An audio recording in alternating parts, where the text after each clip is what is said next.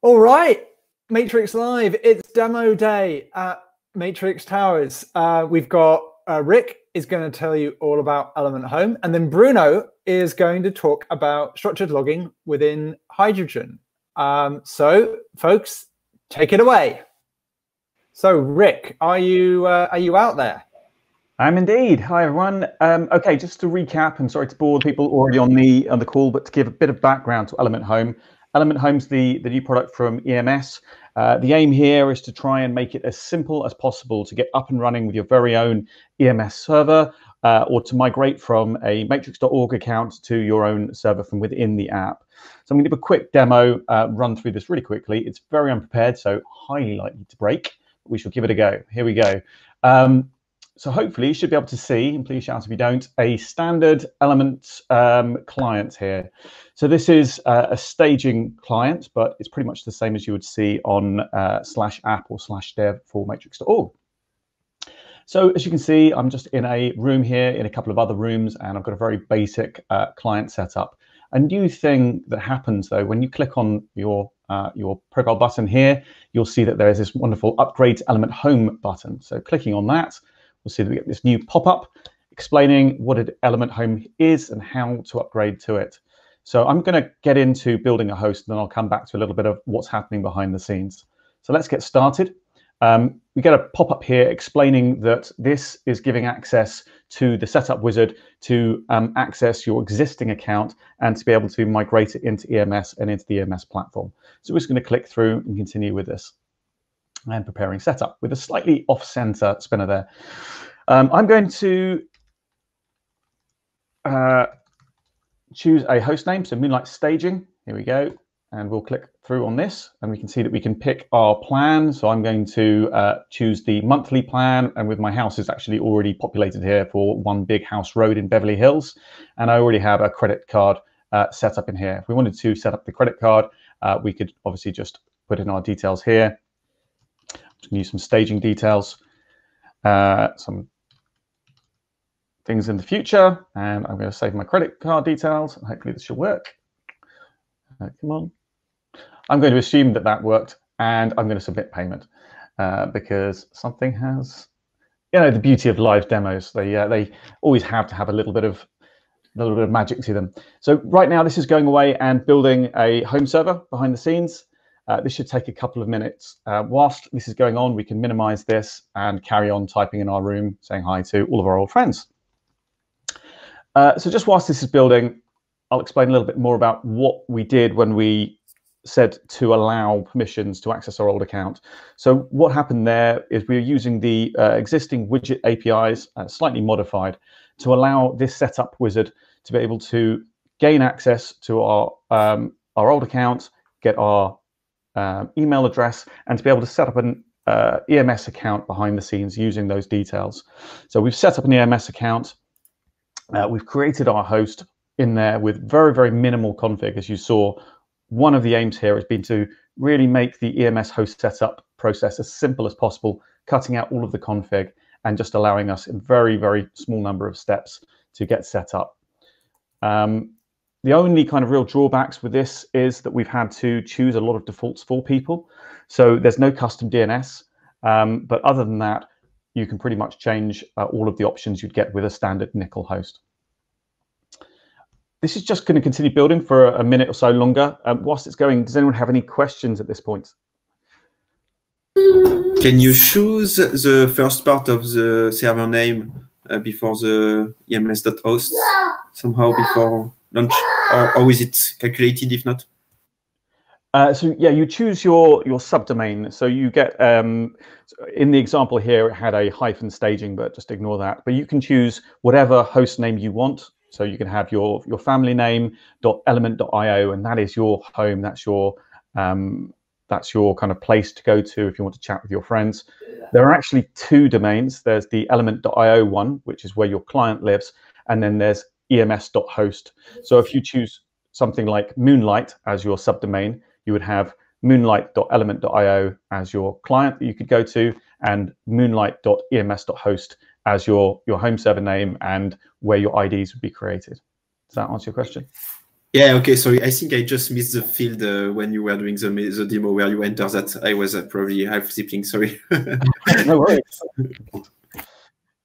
Anyone else? Hopefully we're nearly there. Oh, actually, we're through. So the host is now set up, so we can set a new password on the new host. So there we go. In fact, oh, I need a capital letter. Sorry, 1 second.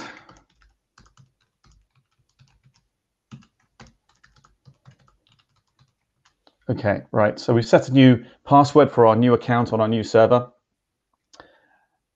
And then we can choose at this point to copy our old account across. So we have the migrator built into this process. So we can copy across our old avatar and it will automatically join our new account to all of the rooms that our old account was in. So you can see we're in 3 rooms and the migrator will now go and get your new account to join into all of those old rooms and set all the power levels and everything as well as it can. So you can see in the background there that my new account was invited and joined, and that my old account has now been renamed to my Rick Old account. And it's now joined all of the different rooms. At this point, we can share the home. So we've got up to 5 accounts included with the price of this server. So we can email some of our friends or our family and say, hey, come and join me on my new server, or you can do it later. We'll say, do it later. And that's it, we're ready to go. And we can now click on this link here and hopefully go and join straight in to the account that was already created for us. So the question here is, what email address did I use? And I can find that out from back here, probably. 1 second. This. Anyone remember how I get my email address from here? You see it, rick@element.io. Thank you very much. Cheers. Okay.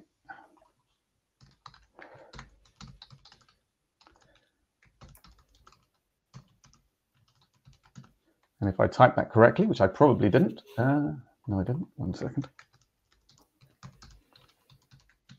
Then we should sign in on our new server. And there we are. We're in our new server, and we are in all of the rooms that our old server was in. We have the same avatar, we have the same name, and we can continue chatting with our friends back on the old server as we would have done before. Awesome. Congratulations. It's awesome. Cool. So hopefully that's nice and smooth. And yeah, there we go. We can see that it's come through and it's all worked. So there we go. All done. Any more questions? I may have missed this, but how does it handle history visibility? Good question. So basically, I have the visibility that new people joining rooms would have. So it's dependent upon the settings for those rooms. So you could potentially lose access to your history then. Yeah. So you have to keep hold of your old account, basically. Yeah, unfortunately, that's one of the limitations at the moment. And if anyone has any super ideas on how we can improve that kind of history porting or backfilling, that would be really, really super cool. Anyone else? Yeah, it looks quite nice. No question, but the visual looks quite nice.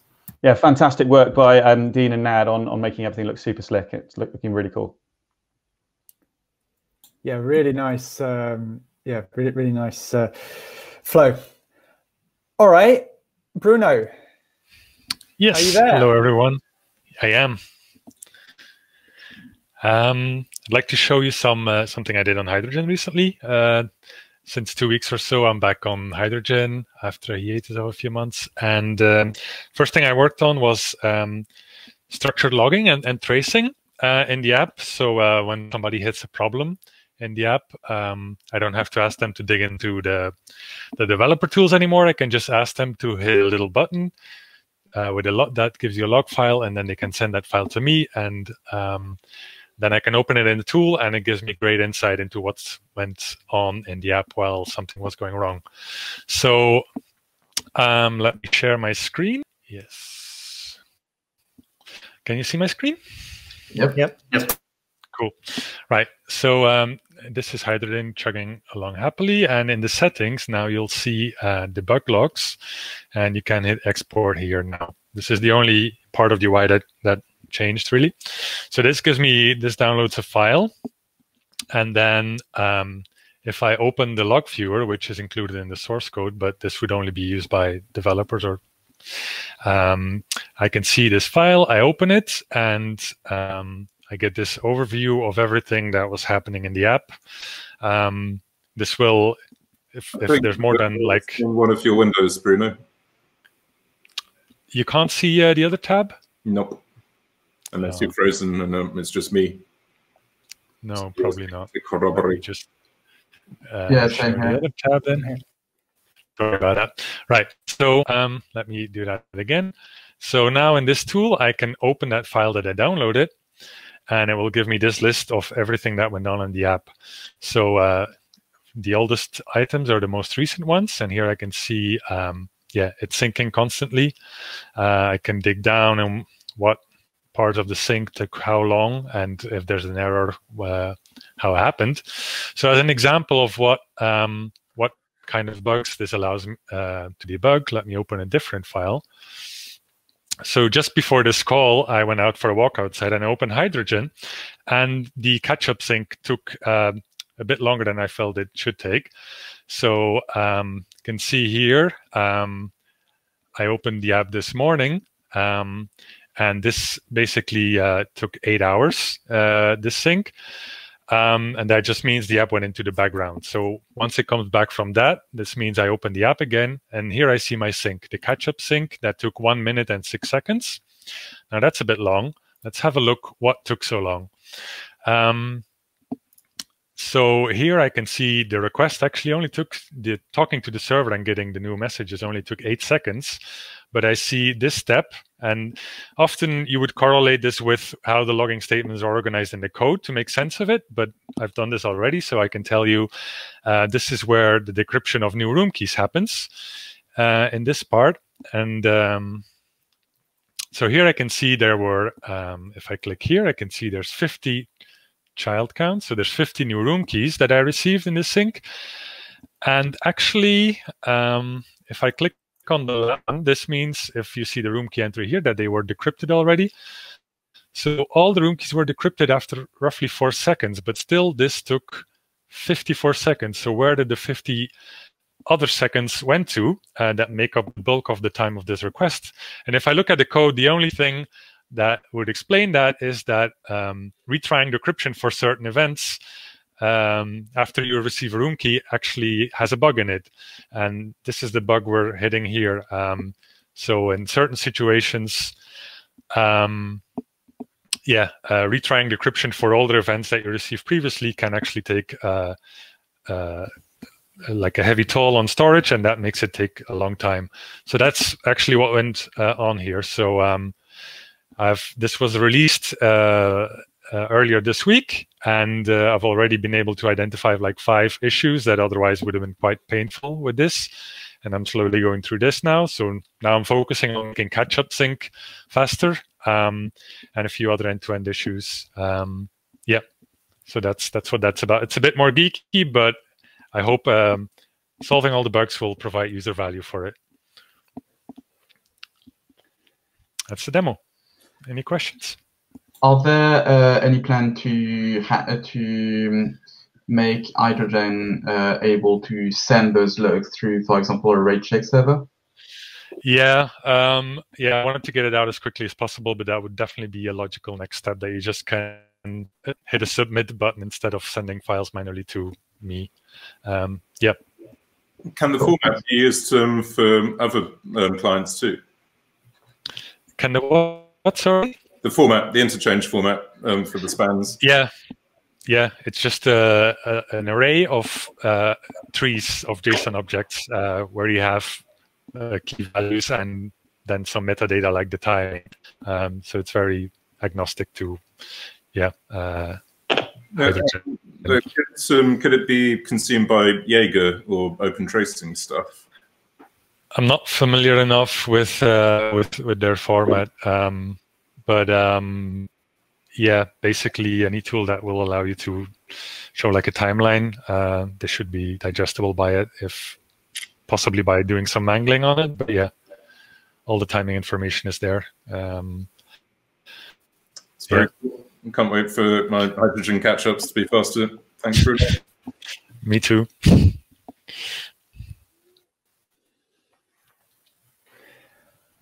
All right. I think that concludes demos. So I'll hand back. We now leave the demo section.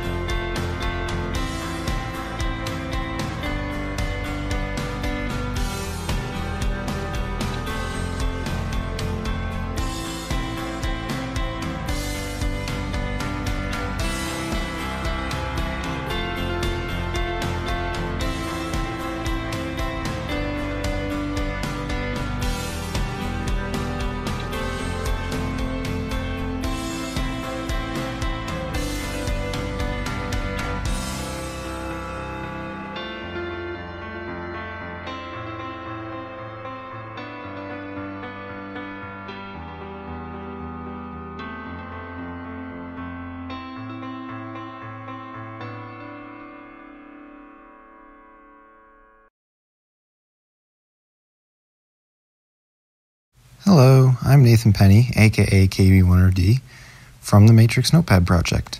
The Matrix Notepad is a collaborative editor that uses the Matrix protocol to store and exchange edits in real time. The original version acted as a standalone Matrix client, as you can see here.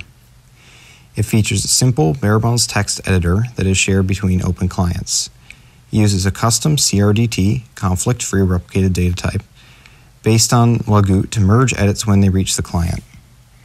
The custom algorithm offers better detection of conflicting edits that may occur during a federation outage, though the code is disabled at the moment since it's not stable yet. The code for the Notepad and the algorithm, known as Anchor Lagout, is available under the GPL license on GitHub. Recently, I've experimented with running the Notepad within a widget using proposed APIs to send and receive events. This would allow people to use the Notepad from within their Matrix client. Unlike existing collaborative widgets such as the Etherpad widget, the Notepad communicates entirely over Matrix and requires no central server. If you're interested in this project or the algorithm behind it, you can check out the version hosted on GitHub pages, look through the code on GitHub, or come and talk in Matrix collaboration on matrix.org. Thanks for watching.